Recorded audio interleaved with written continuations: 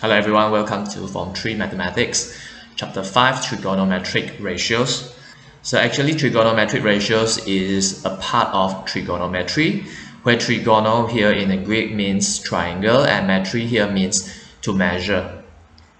So it is a study of relations of the sides and angles of triangles. So in short, trigonometry is a study of triangles. But in this chapter, we are going to deal with trigonometric ratios, which only applies to right angle triangles. So throughout the whole chapter 5, we are dealing with right angle triangles. So just in case you don't know what is a right angle triangles, so the properties of a right angle triangles is that one of the angle must be a 90 degrees angle, a right angle. So these are some of the examples. So the first part of this video is we want to learn how to identify the opposite side, adjacent side, and the hypotenuse. So actually in Form 1, you already learned hypotenuse when you learn about Pythagoras theorem.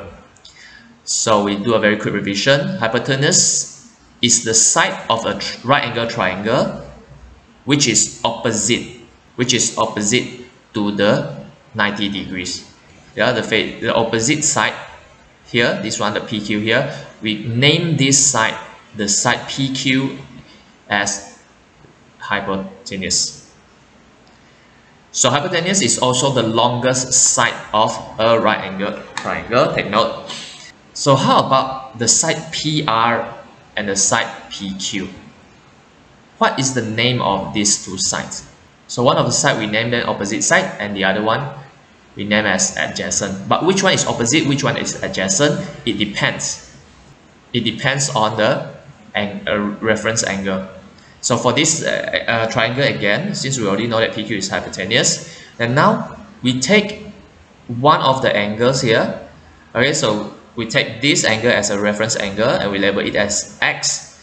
So the side which is opposite to the angle X here, opposite, which is PR here, we name this as the opposite side. Whereas RQ, since it is adjacent to the angle X, hence we call this the adjacent side. But the name of the side will change if we take a different reference angle. So if we take this angle here as a reference angle, the opposite of this angle will be now RQ. So RQ will be opposite side, and the side PR will be the adjacent side. So opposite side and adjacent side will change depends on the position of the reference angle. And it also depends on us to take which angle we want as a reference angle. And this reference angle, take note, is an acute angle. And you learn that acute angle are angles that is less than 90 degrees. So we look at example number 1. Based on the angle ACB, okay, so ACB, state the opposite side and adjacent side for the triangle. So ACB is here. I already marked the reference angle. So the opposite side will be side AB. Whereas BC is, or CB here is the adjacent side. How about AC? AC is the hypotenuse because it is opposite to the right angle. So after you understand the name of the sides, we want to look at the relationship between a given acute angle, like for example this X here, and the ratio of the sides of the right angle triangle. We want to find the relationship between this angle and the ratio of the sides, adjacent side, opposite side, or the hypotenuse.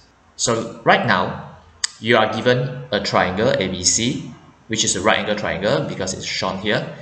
So if we take this angle here as a reference angle, and then we try to find the ratio between opposite side and hypotenuse. To find the ratio here means we measure the length of opposite side divide by the length of the hypotenuse.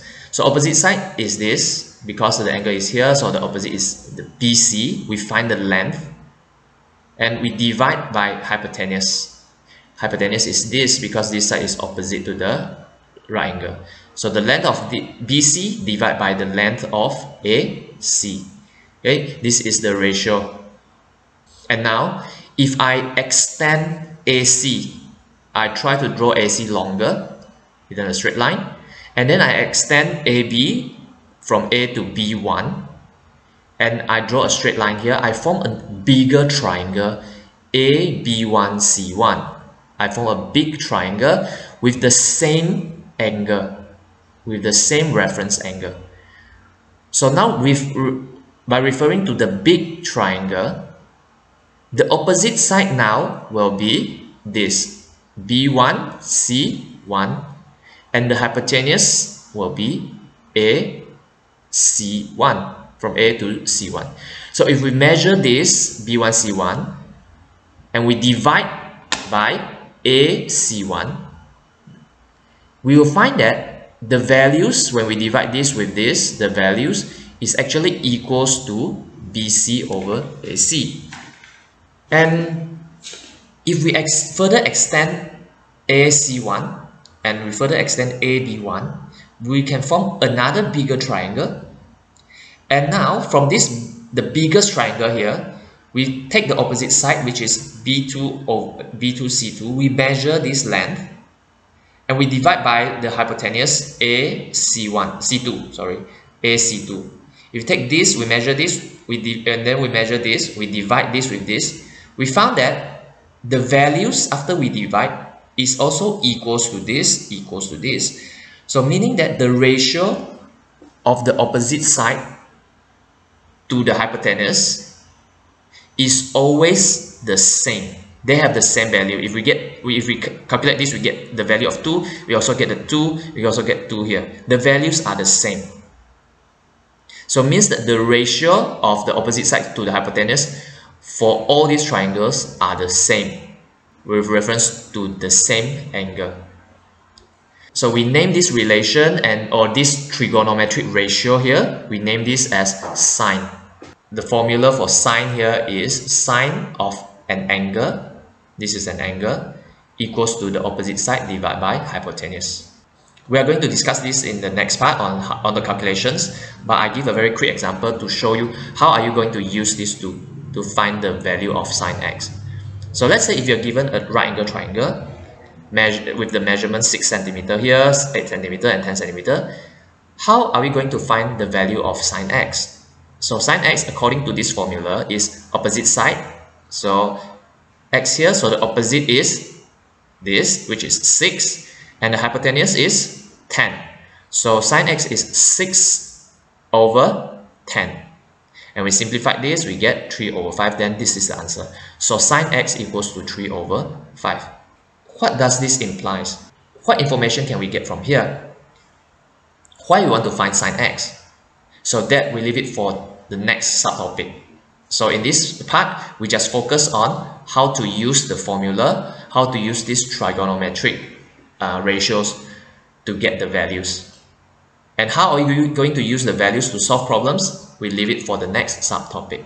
So we are not done with this part yet, because the next relation that we are going to look at is the adjacent side over hypotenuse. So using the same diagram, the adjacent side for the smallest triangle here, the adjacent side will be AB and the hypotenuse will be AC. If we measure them and we divide them, we will find that the adjacent side for the other triangles, which is AB1 divided by the hypotenuse, which is AC1, equals to this from the smallest triangle. And the biggest triangle here, the adjacent side will be AB2 divided by its hypotenuse, which is AC2. We found that the values is also the same, meaning that the ratio is constant. They always have the same value. So this relation here, or this trigonometric ratio here, we name this as cosine. So this cosine x equals to adjacent side over hypotenuse. And this is how we write cosine. We just write COS, which means cosine. So now we go to the third one. So still using the same diagram. This time we are going to look at opposite side over adjacent.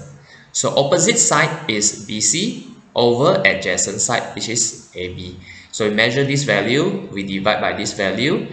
We find that for the other triangles, the same happens. The opposite side for the other triangles, when you divide by their adjacent side, which is C1B1 over AB1, you find that they also have the same values. So this trigonometric ratio here, we name this ratio as tangent. And tangent x, again TAN here stands for tangent.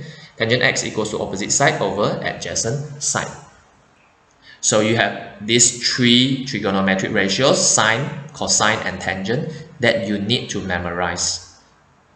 So how are you going to memorize this? We look at all these three functions, all these three trigonometric ratios again. We just take the first letter of this relation. So S equals to O over H, where S stands for sine, O for opposite side, H for hypotenuse. So how are you going to memorize this? We use SOH. The same applies to the rest. CAH, TOA, tangent, opposite side, adjacent side, TOA. So TOA. This is how we usually memorize the three basic trigonometric ratios that you are going to use throughout the whole chapter. So now after you know about these three trigonometric ratios, we try to use this to determine the values when you are given a right angle triangle. So now, for example, one diagram shows a right angle triangle ABC. Calculate the value of sine x, cosine x, and tangent x. So the sine x I already shown you just now. We take this diagram again.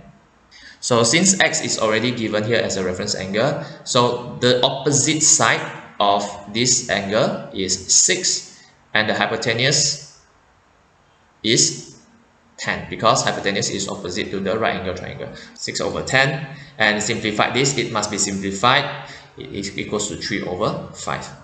To find the value of cosine x, we use the formula cosine adjacent side hypotenuse. So the adjacent side for this angle is 8. The hypotenuse is still 10. So it's 8 over 10. Simplify this, you get 4 over 5. The last one is tangent.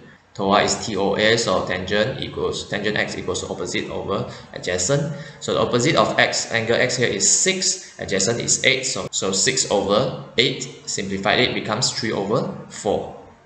So we look at example number 2. So we look at the triangle again, make sure it is a right angle triangle. Before we find sine, cosine, and tangent, it is always better if we find all the values of all the sides. So given this side is 5 cm, this side is 12, we find the value of PR. So since this is a right angle triangle, we can use Pythagoras theorem to find the value of hypotenuse. So we use the Pythagoras theorem to find this. So according to Pythagoras theorem, the hypotenuse squared equals to the square of this side plus the square of this side.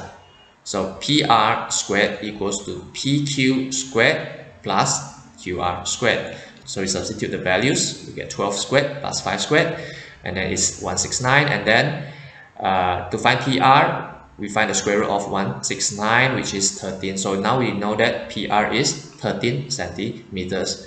Then we can start to find the sine.